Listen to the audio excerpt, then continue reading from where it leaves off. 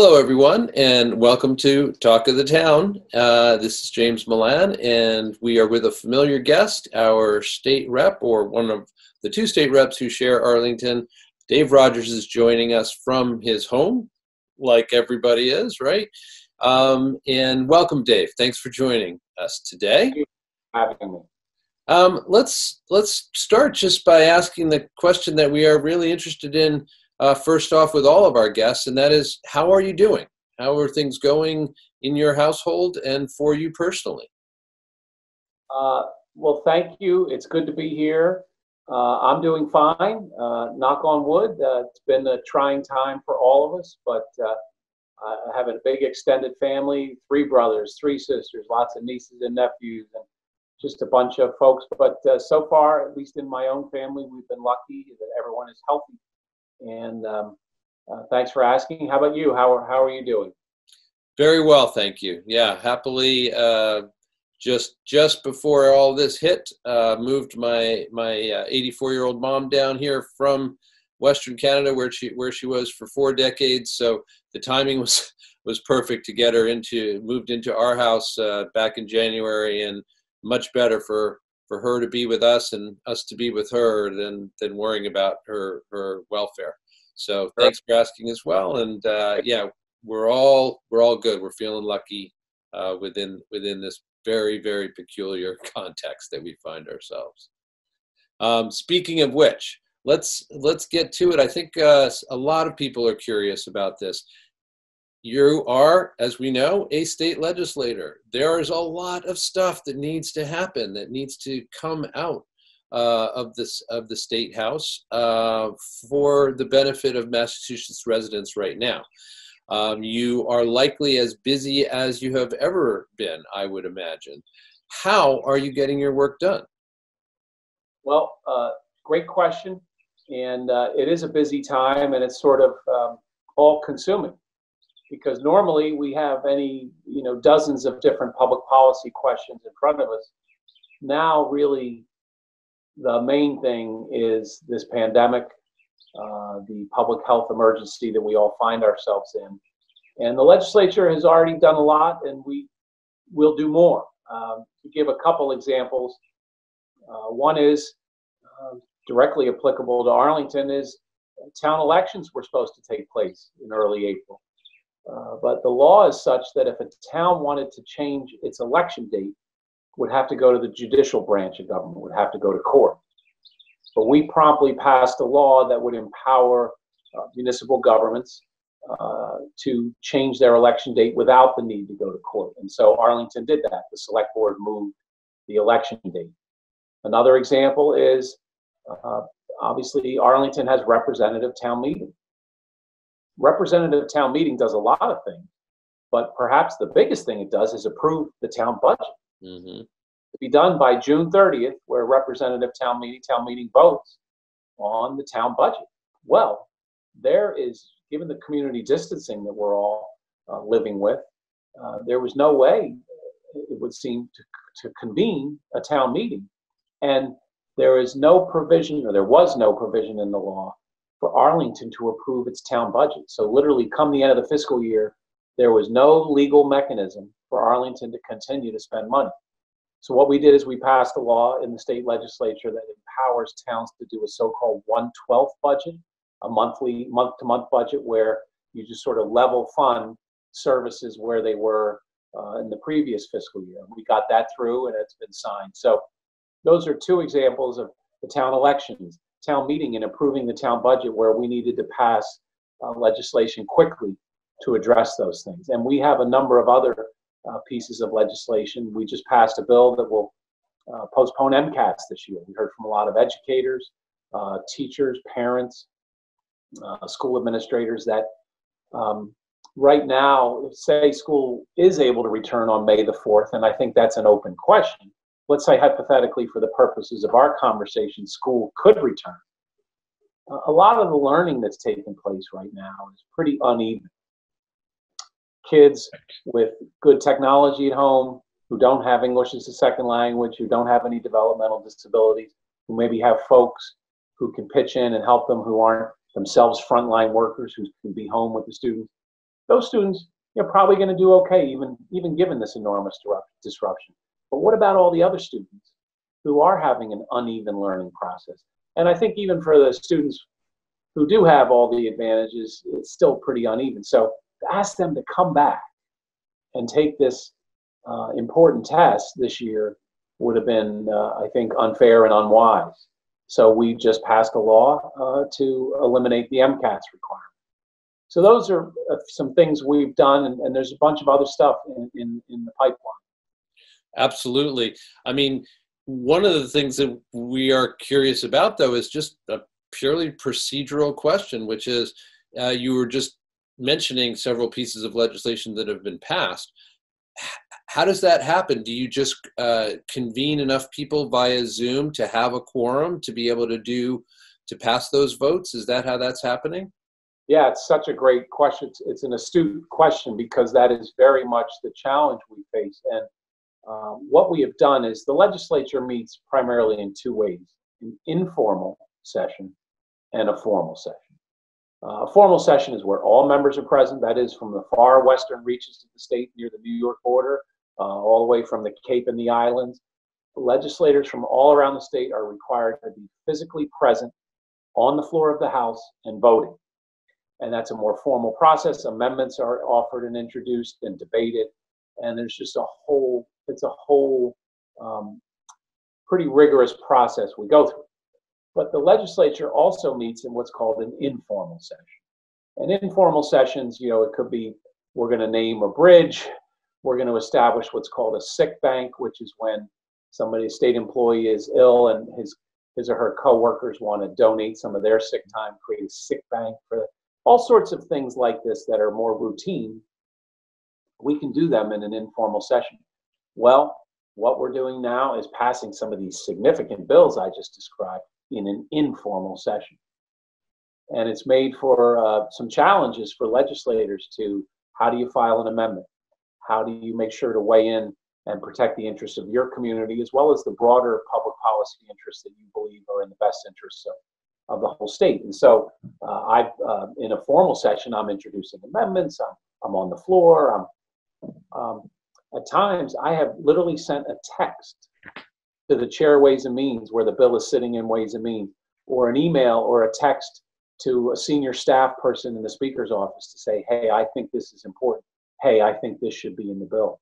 And then, so I've been able to put my ideas forward, but it's unorthodox. And to compound that, the curiosity of timing right now is that April is budget month in the State House. The House of Representatives takes up the state budget, 40 plus. We've talked to you about that in the past, that's for sure. Yeah, $40+ billion budget. And the parliamentarians, the lawyers who need to establish the process have, as of yet, not done so. In other words, we still don't know how we're going to meet, debate, and approve our budget for our entire state. That is under discussion, under the midnight oil is being burned as many work to solve that riddle. This, by the way, the same is true for town meeting in Belmont and Arlington. I've helped put forward language for remote participation in those, so that Arlingtonians and Belmontians, members of town meeting, can participate remotely. Perhaps in some combination of methods, including what we're doing right now with the Zoom technology. Yeah, I mean, clearly, obviously, it goes without saying, extraordinary times, extraordinary measures are required, and a lot of flexibility, and a lot of people need to be willing to do something unorthodox in order just to get the business done that needs doing. And that is nowhere more true than in the context in which you work. That's for sure, because there are an awful lot of people depending on you guys being able to get these things done, however it is that you devise, by whatever method you devise to do so. Right. So let's talk about that a little bit. Obviously, we know, and this is first and foremost, it remains first and foremost a public health crisis. But I'd like to talk about both the public health piece and the economic ramification piece. And there are many other facets as well, and those two clearly overlap in many ways. But if you can start off by just describing some of the work that you guys are doing right now, some of the programs that you've already, or the legislation you've already rolled out in order to enable us to more effectively address the public health crisis, and also what you're working on currently around that.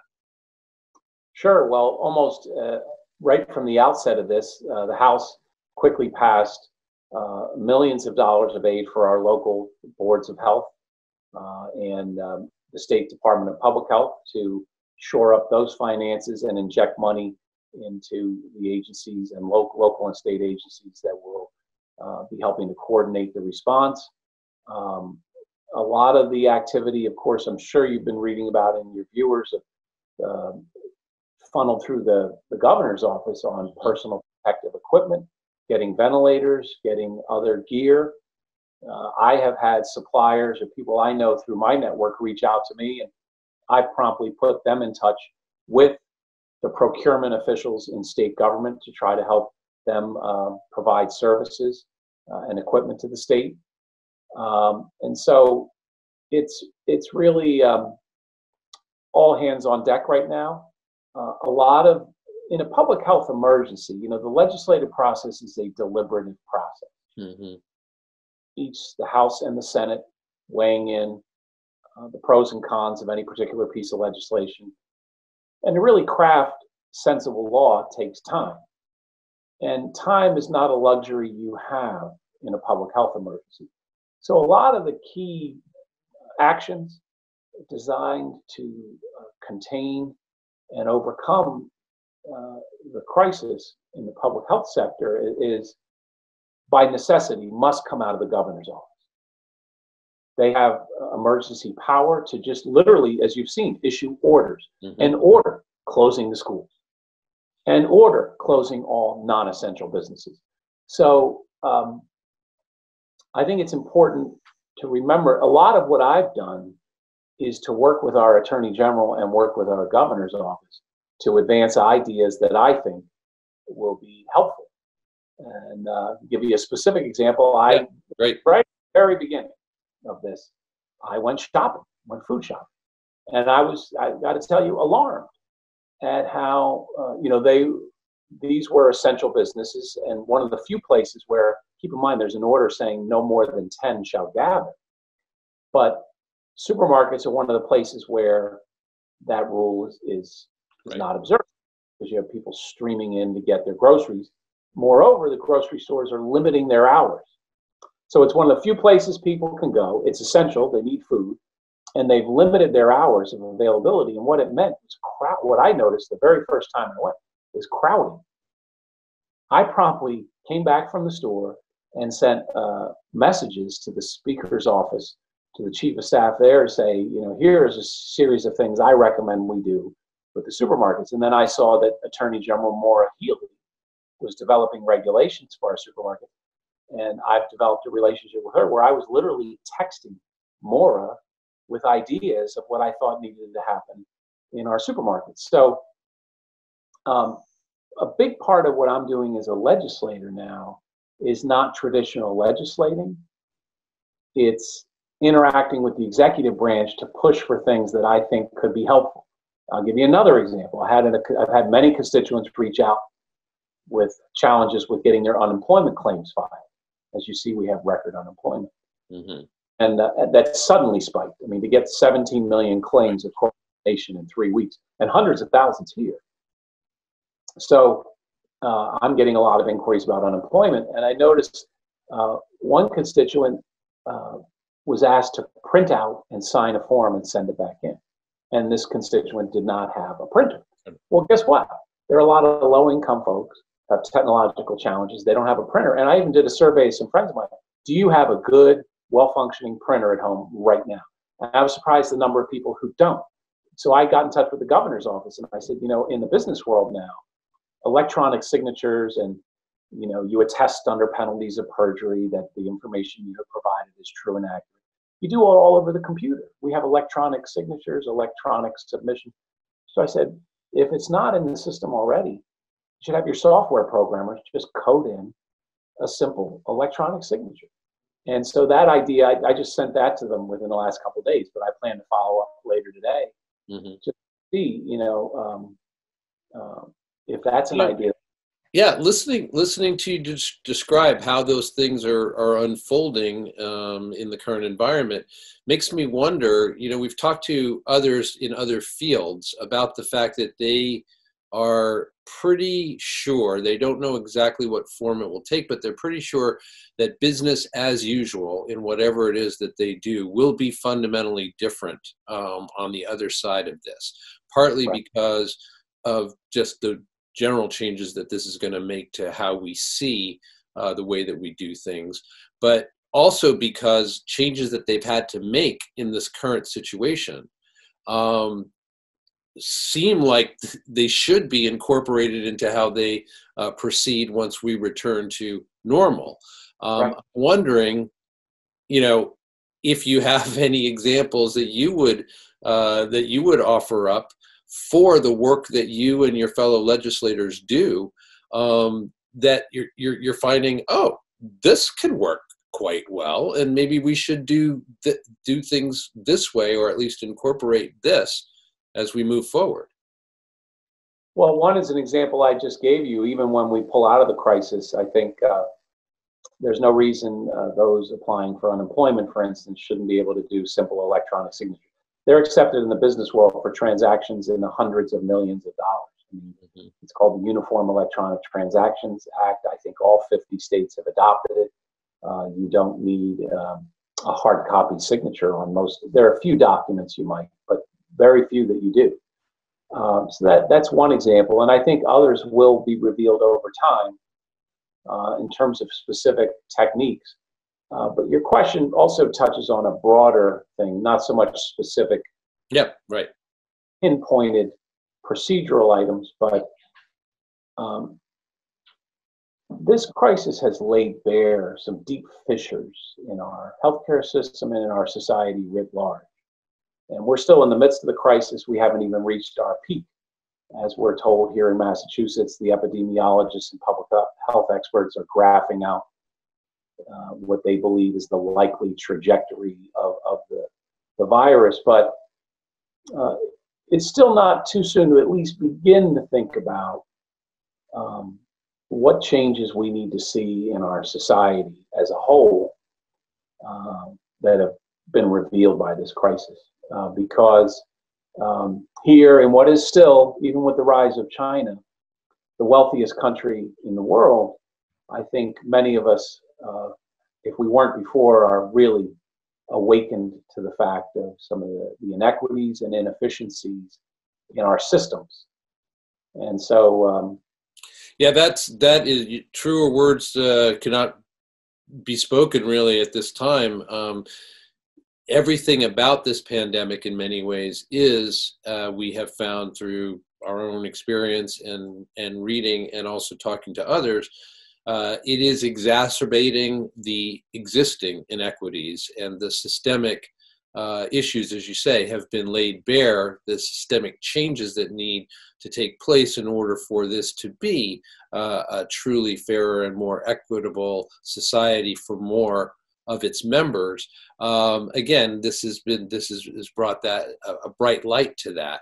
I'm wondering how you feel about the prospect of that leading to real change on the other side of all of this, given humans' tendency and Americans' tendency. Yeah, sorry to interrupt. I feel a lot better about the prospect of that if we defeat Donald Trump in November. Sorry for being so blunt. No. I really see, and I realize this is a community program. I don't want to make this too political, but I took a class in college called News of the Day. It was a history class. Now you might say to yourself, well, if it's news of today or news of the day, how could it be about history? But what we did is we took the headlines of today and then traced back decades back to draw an arc between what is in the headline of the newspaper or reading online today and what has happened in the past. And I have to say, one recurring thought I've had, and I thought this a lot during this crisis, is we are seeing laid bare the manifestation of a decades-long philosophy by one group of folks in our country, one party, that thinks government would screw up a two-car parade. And what they've done, well, that's kind of funny, right? But what they've done is systematically denigrated and criticized and underfunded government. And I think in a crisis, who's coming to everyone's rescue right now? The government. A $2.2 trillion bailout for struggling people, for unemployment, for those desperately in need. Where? Out of the US Congress, out of the government. Well, why has the Center for Disease Control not been adequately funded? Why has the National Institutes of Health not been adequately funded and cut?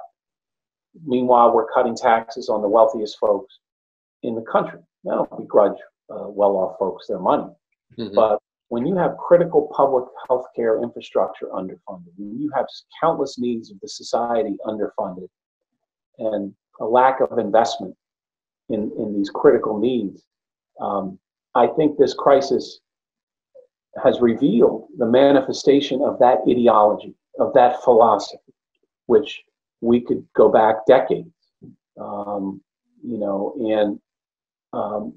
I really hope that among other things that come out of this is, look, government doesn't have every answer for every solution. I mean, every solution for every problem. We need a thriving, vibrant private sector, the innovation, the dynamism, the entrepreneurialism that creates new technologies. And that's important. You must have a thriving, bustling private sector. But that same thriving, bustling energy has to animate our public institutions. And we have to attract the best and the brightest and invest deeply in innovating in the public sector too. And that is where I think we're seeing right now that hasn't happened adequately in our society. And it's leading to calamitous outcomes. And I really hope as we look forward 3, 5, 7, 10, 15, 20 years, that this has awakened Americans to how important the functions of the public sector are. Well, let us hope so. Let us hope that there are lessons there and in other areas that people will draw on to actually make things better, not just to survive what we're dealing with here, but to somehow be able, again, to address what we have always thought of as normal life in a way that better serves more sectors of the population. I think all of us attending to this program probably are in agreement around that. Let me ask you a couple more mundane questions now. One is, describe a little bit about what your day-to-day life is as a legislator here. Are you maintaining office hours, for instance? How is it that, again, you yourself, Dave Rogers, you are conducting business? You've explained how the collective body's conducting business. How about you? Yeah. So I'm getting a lot of emails from constituents. I'm responding personally to each and every one of them. I'm getting phone calls and texts from constituents. I'm responding personally to all of them. We have people I have a staff at the State House, and I've instructed them, as I always do, but even more so now, what rockets to the top of my list is an individual or a family in need. Now, no matter what bigger picture things I'm working on, like climate change legislation or criminal justice reform legislation, what zooms to the top right now is if I get a phone call, if somebody says I'm legitimately entitled to unemployment assistance, I've been laid off, I filed a claim, I haven't heard back from DUA, the Department of Unemployment Assistance. I drop everything, and that's first. So human need in a crisis comes first, and that's where a lot of my time is gone. Beyond that, staying in touch with constituents by, again, answering emails, phone calls, calling people to address their concerns. I am with our older residents who, maybe are in a more high-risk group, kind of just trying to set aside a little time every other day just to call some folks and check in on them. Good. I'm, volunteering in Arlington and Belmont on various local community things to deliver meals, to deliver other services. I am working on legislation. Some of this legislation I described at the top of the program. And I'm doing communications. I was just on a Zoom call earlier today with Arlingtonians who are part of the UU, the Unitarian Universalist Activist Group, that is keenly interested in a lot of different social justice issues. They wanted to talk to me about what state government's doing to respond. So I just had a half-hour Zoom call earlier with some Arlingtonian activists. I'm doing a teletown hall Thursday with the other part of my district, Belmont. Senator Berger and I are hosting a teletown hall where we'll be taking questions and lots of other things, like I mentioned, where I saw a need at supermarkets and more social distancing regulations to kind of create a safer space. So I'm texting other state leaders with ideas, suggestions, see how I can help. We have vulnerable populations in our prisons right now. I've been working on that issue of, can we get folks who aren't dangerous? Obviously, you're not going to release dangerous individuals, but folks who are wrapping their sentence, folks who are not a threat, get them out to prevent overcrowding. And we don't want huge outbreaks in our prisons. So that gives you a flavor or a sense of what I'm. It's pretty nonstop. It's demanding, but as I've said to someone else just the other day, as terrible as this is and as traumatic and stressful, it gives those of us who have a calling to do this work, who are called to public service, an opportunity to step up and really try to deliver services and deliver results. So it is an opportunity for me to really help people. And as bad as this situation is, that is rewarding to have that chance, to have that opportunity. And I believe that I've been able to do so. Especially because we've often talked to you in the past, in past conversations, a lot of the themes that you've touched on here are ones, and commitments that you have espoused in the past are ones that you've consistently followed through on over the years. But I know that you also have, alluded at various times in previous conversations to the fact that the work that you're doing, it is not only deliberative and takes time, etc., but it is at a step removed, or sometimes more than that, from the people who ultimately will be served by it. And you're not always dealing so directly. You always deal, I know, with your constituents, et cetera, but not always in such a, I don't know, I would imagine fulfilling for you way in which you are meeting needs and providing services and things like that. Yes, that's right. It's a crisis, and if you can help someone who's frankly, on the knife's edge of survival in terms of financial survival, if you can get them the coverage they need, the help they need, whether it's mass health or supplemental nutrition assistance or unemployment, that is rewarding, and it's a big part of the reason I do this work. It's called public service for a reason. You want to serve the public, and you want to help people, particularly at times like these. On that note, I'm sure that it is not hard at all for people to contact you, as you're saying that your constituents do each day. But let's go ahead and ask you, what is the phone number for your office? What is the email through which they can most easily access you? Excuse me. Sure. Well, ever since I've been doing this job, I list my personal cell phone. And so why don't we start with that? And that's 617-817-9395. Matter of fact, if you have the ability to scroll on your show when this is we will be able to add that in, yeah. My cell phone, 617-817-9395. And the number at the State House, which is programmed now to ring back out to either me or a member of my staff, is 617-722-0000. 2637. I hope you can scroll that along the bottom of the screen or wherever as well. And then email, is Dave, D-A-V-E .Rogers, R-O-G-E-R-S at MAHouse, MAHOUSE.gov. That's .gov. Perfect.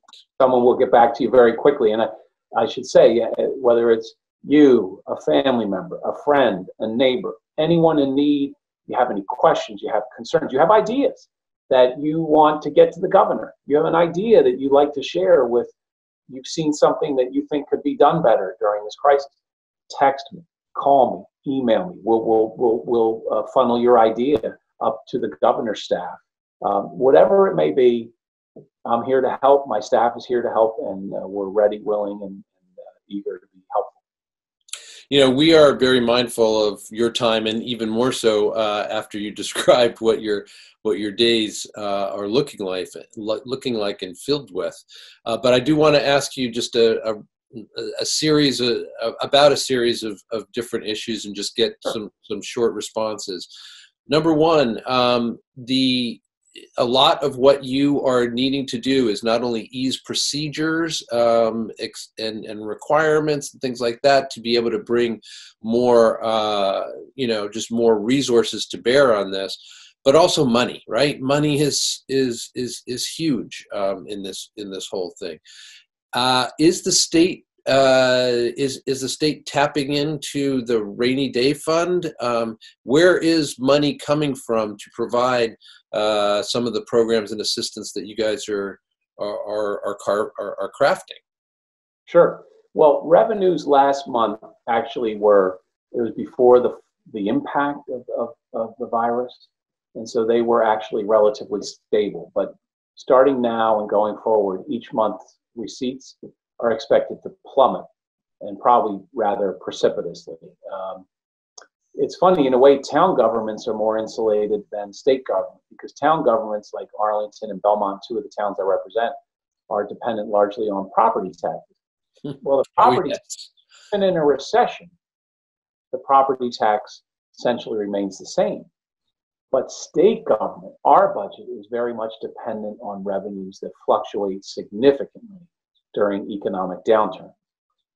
The income tax, the sales tax, and so forth. So state government, unlike the federal government, which you're seeing these rescue packages, which are put on a credit card basically, they're allowed to deficit spend, issue bills, treasury bonds. State government can't do that. We have to balance our budget.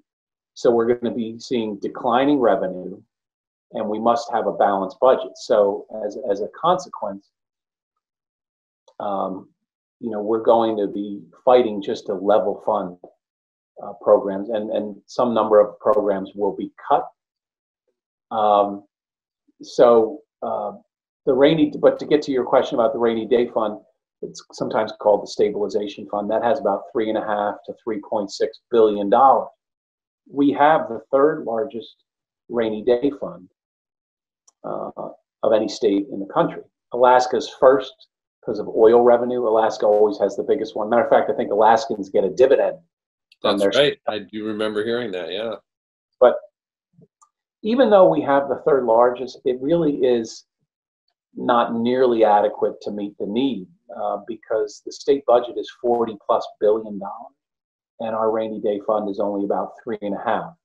So, that's maybe 1/12 of the state budget, enough to fund a month of state government. So now we can and will use the state government stabilization fund, the rainy day fund, to meet critical needs. It's good that we have it, but that's why you really need to see some of these federal rescue packages. And there's been legislation filed to kind of do similar things at the state level of direct cash payments to families. And look, if the money's there, I'm all for doing everything we can possibly do. But I think there's one bill that would give $500 or $1,000 to every family. Well, you don't have to take long to pull out a calculator, and we have 6.8 million people in the state, and $1,000 per family. You're talking about billions of dollars. That one bill alone would probably chew up the entire rainy day fund. So I've gotten calls, will you support this bill?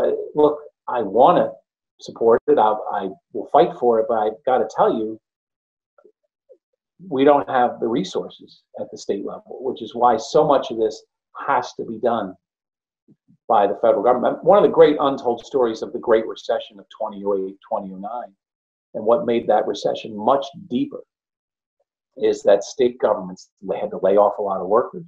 State governments and the federal rescue packages didn't do nearly enough to shore up the finances of the states. And that's a big part of what exacerbated the Great Recession of over a decade ago. And certainly the signs are that that is, the federal government's not going to be doing, I assume, any more for the states in this case than they did at that time. I don't know. I don't have a good understanding of what this 2.2 trillion, for instance, this 2.2 trillion, how much of that is actually going to states as states to decide how to then, pass that money on to their citizenry or what? Not nearly enough. A lot of that was for unemployment, which is so important, and expanded unemployment. Mm-hmm. A lot of that was for loans to business, to help out businesses that are struggling, both good things. Aid to hospitals. Our healthcare system in Massachusetts is hemorrhaging money because hospitals, to clear out the capacity to meet the needs of a potential surge in coronavirus patients, have canceled all elective surgery. Mm-hmm. And we think of these huge institutions that they must be so wealthy, and the Partners hospitals, Beth Israel or Brigham, Mass General. But in fact, what we found is the minute they canceled elective surgery, they're hemorrhaging hundreds of millions of dollars a month. And they are really in some trouble. Mm. Hard to think of these venerated institutions that are world famous for sort of the most elite medicine, maybe in the world, kind of buckling under the financial pressure. But it's a real problem, and our safety net hospitals and community hospitals are having similar challenges, although not maybe quite as much as the bigger ones because they don't have as many of these elective surgeries. Right.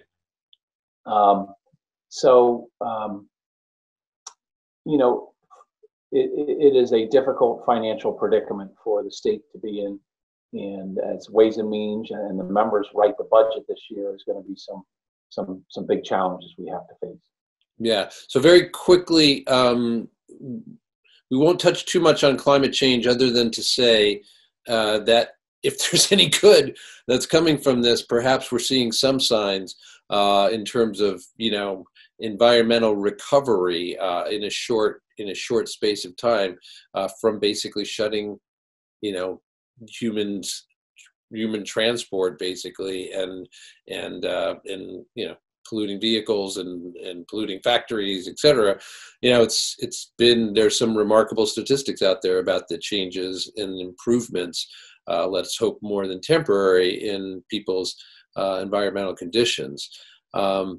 I invite you to add to that, but I also just want to ask you about one other point that is, I know, of major concern to you from previous conversations, and that is, what are the ramifications of this for ongoing efforts at criminal justice reform?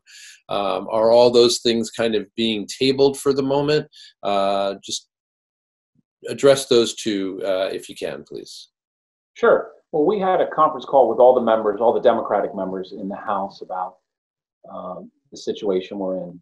And a discussion ensued about so many things, but one of them is, what about, yes, we're all caught in this crisis now. We have to throw everything we have at it and use all the skill and abilities we can bring to bear to help people at this challenging time. But what about all the other priorities of society? Climate change issues, criminal justice issues, countless issues. And there was a consensus, including from the folks in leadership on the call, that while we want to tackle this crisis full on, that we don't want a year and a half of legislative work that stretches back to January of last year to go for naught. So there's a real appetite to continue to press forward on some of the bigger challenges that we face as a society, including climate specifically came up. And I think there's an appetite to do something this session on climate change. To your question about criminal justice reform, now we did a sweeping criminal justice reform last session, which was hailed really around the country as a model. It touched almost every section of our criminal justice system. But there's still more to be done. The big criminal justice issue, though, right now in the crisis is what to do about prison population. Mm-hmm. And our district attorney here in Middlesex, Marion Ryan, had begun to release certain people who were held pre-trial, and they haven't even been convicted of anything, right? They're being held pre-trial. They're innocent until proven guilty, but maybe couldn't make bail or held there. So she began to release people. Then there was litigation that went all the way to our state Supreme Judicial Court, and the state Supreme Judicial Court ruled that those held pre-trial, the coronavirus essentially was a new issue to be brought up at the bail hearing, and that they could go petition the court and say, look, this is a so-called changed condition, and therefore can I be released? And many now are getting released. The Supreme Court of our state set out a test where there's a rebuttable presumption that they should be released. Now the district attorneys can intervene in the hearing and say, well, this particular individual, there's extenuating circumstances. But otherwise, the presumption is for those held pre-trial, except for those accused of really violent crime, should be released. That brings up the question, though, of those who are not held pre-trial, who've been tried, convicted, and sentenced to state prison, and their efforts now to try to get those who are not violent released, because we don't want overcrowded prisons and an outbreak in our houses of correction or our prisons. That's an issue I've been working on with Prisoners Legal Services, a really great organization here in the state, and also the ACLU, partnering with them to work on that issue. I feel like wherever we stop this conversation, and we're about to, it's going to feel abrupt because there's so much, more to cover, and so much more of your own information and experience that you are working in with every day that we'd like to tap into. I guess we're going to need to table that for future conversations, though. As a last thing, I would just invite you, if you have something that you would like to say to the community, that either is something that we have not yet covered in this conversation, or just in your own words, something that you would like to share, or a message that you have, I'd invite you to share that with us now. Sure. Well, I think my main message is we're going to get through this. It's a tough, difficult, challenging time. It's been wrenching at times. I have had folks in the community I represent who have died from this disease.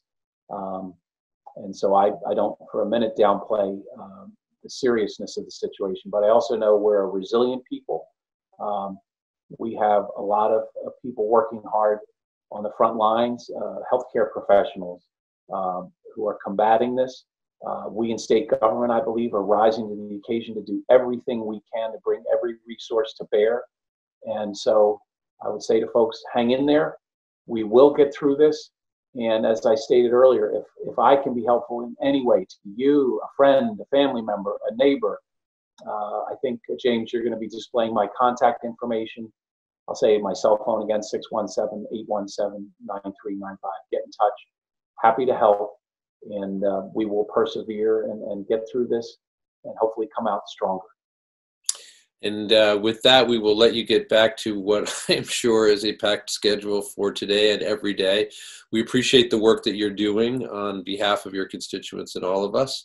And we look forward to talking to you again soon. Maybe, who knows, maybe next time we talk, it'll be back in our studio again. Or if not, we'll see you right here and get further updates on progress made at the State House level. Thank you very much for joining us. Thank you very much. I appreciate the opportunity.